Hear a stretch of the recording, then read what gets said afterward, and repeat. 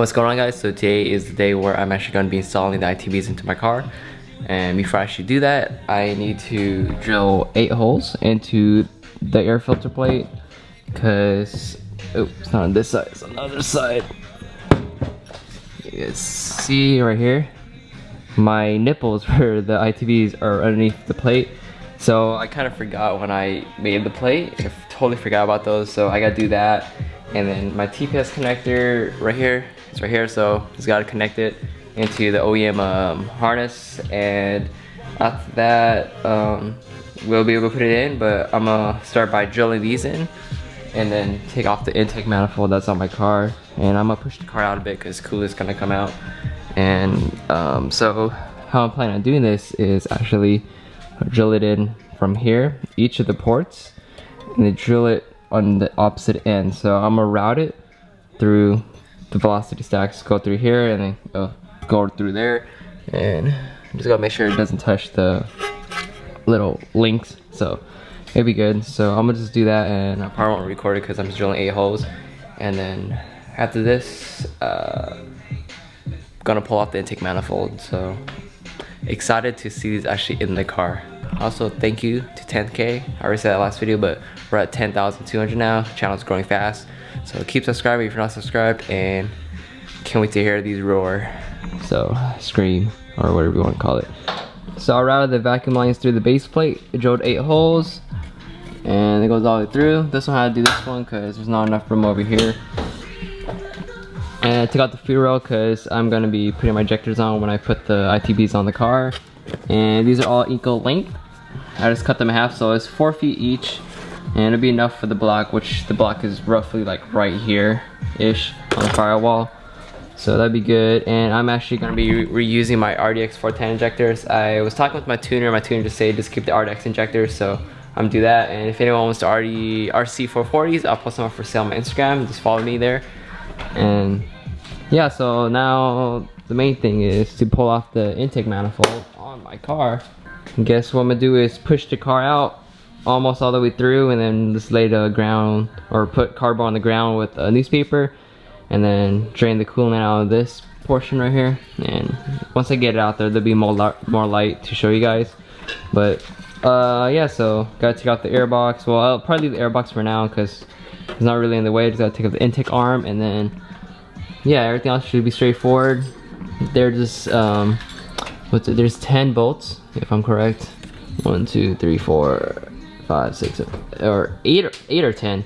There's I think 5 or 4 underneath, I forgot. But if you have small hands like me, you can easily get to it. And yeah, just gotta unplug everything else, and it should be straight. Ah, come on. Okay, well, TPS come off. All right. Speaking of vacation, you should try Mercury Insurance if you want to start saving. Takes a few minutes to see how much you can save. So do it now, and you could start saving today at mercuryinsurance.com.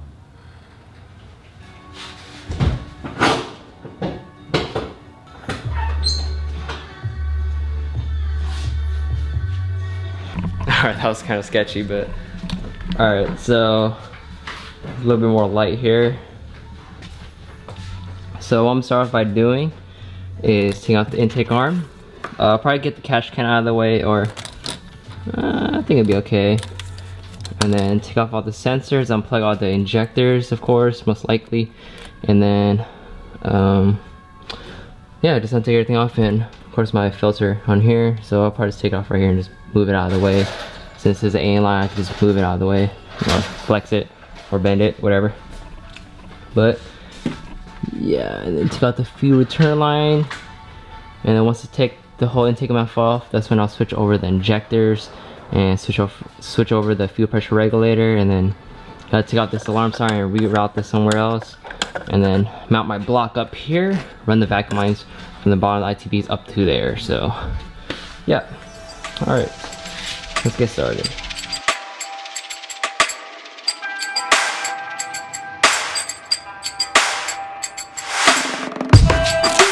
You can take your time. Main benefits of having your own lines made: you can move the filter out of the way without even like harming the line. So my benefit, I'm just gonna cover the hole real quick. And then now I gotta take off my fuel return line, and then that's when I take off this hose right here. This I think this is the heater hose, or one of those hoses. And then the whole thing comes out. The area control valve I left it right here because it doesn't come out with the throttle body, since I won't be needing this anymore, especially on the ITBs. You don't need it. Well, it doesn't have a hole for it.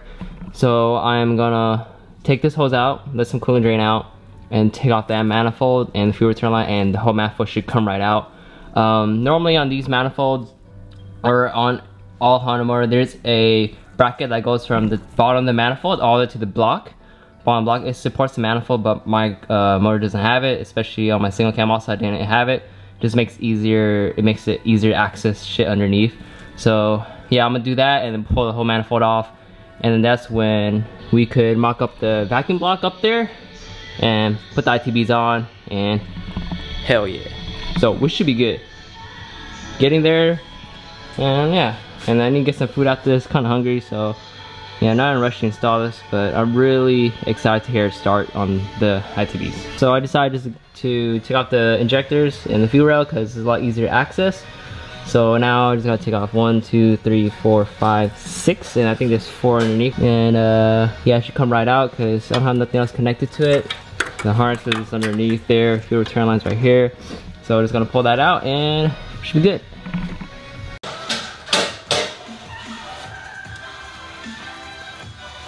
Oh, come on, buddy. Alright, now it should come out.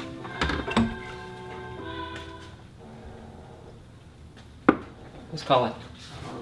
Intake manifold's off. I just like go to Riley's and get a plug for this and plug it off because this is for the area control valve, which I'm not gonna be needing anymore.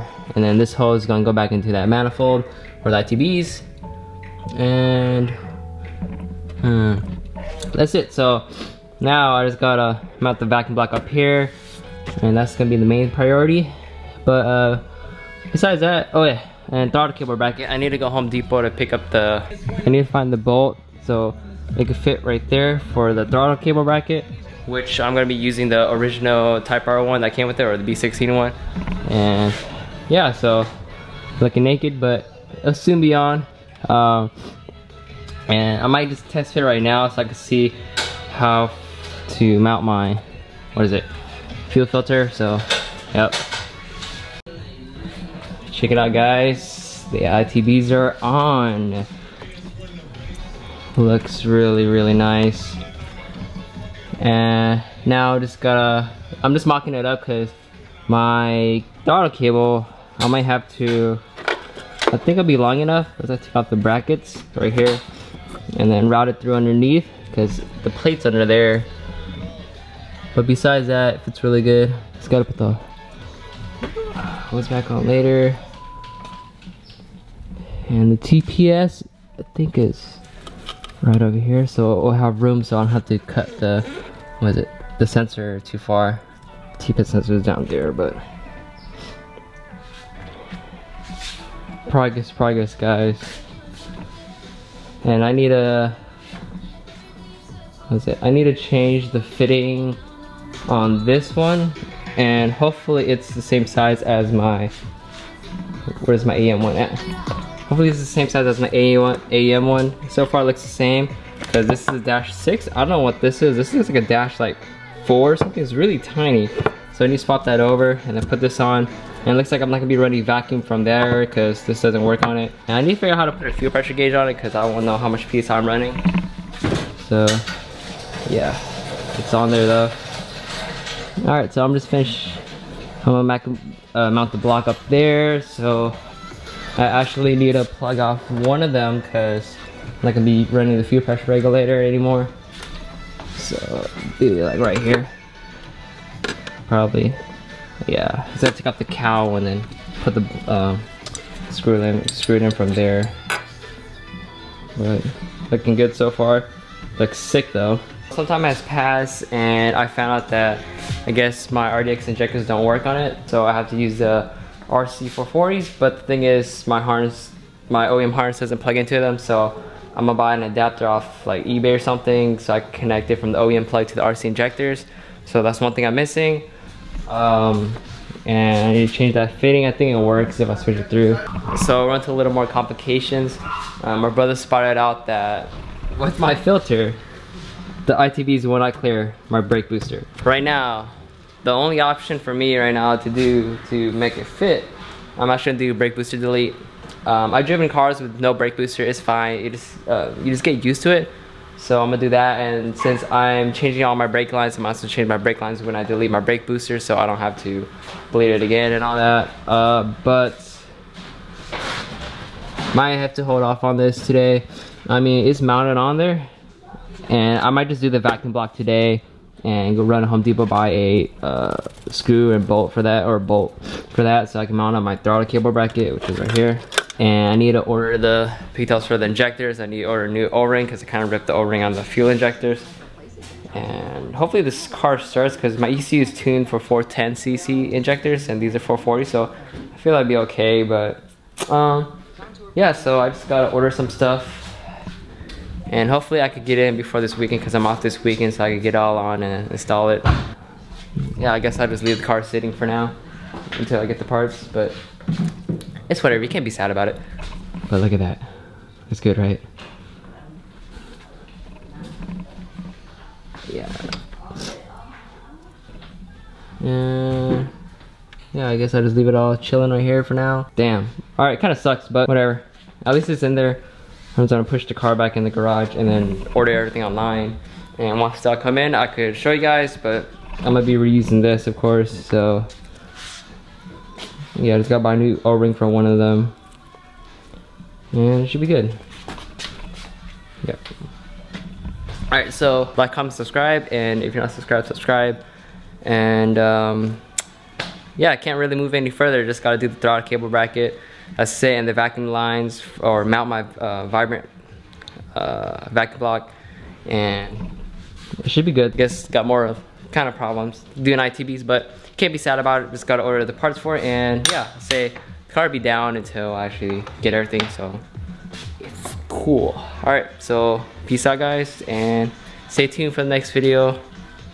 And yes, this is not for sale, none of that's for sale, but yep, peace out. I guess before I end the video, I actually found a spot. There was 2 black caps, one of them fell off, and then there's 2 10s, which uses these ones that came with the vibrant, and like it mounts right up. Hopefully I can get the car done in probably like a week or 2. Most likely, once I have everything, it'll be done really soon. Because I like working fast and getting everything fucking done, so. Alright, so that is actually the end of the video, so peace out.